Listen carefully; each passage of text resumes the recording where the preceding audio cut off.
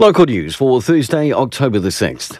The Wairarapa Bookshop Hop will take place this weekend with the chance to celebrate New Zealand Bookshop Day. Bookshops from Featherston to Masterton will be part of the event.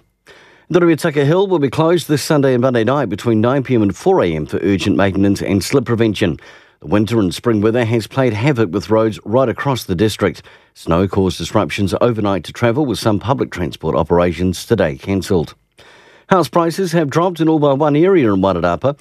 The 12-month percentage change in figures released by CoreLogic shows South Wairarapa up 6.3%, the average price in the last 12 months. Masterton, however, was down 4.6% and Carterton down 3.6%. And in sport, the Giant softballers will be back in action this weekend, with the men's red team heading to Wellington to take on Tawa, while the blue side has a bye. For local news and sport, kia ora, I'm Brent Gare.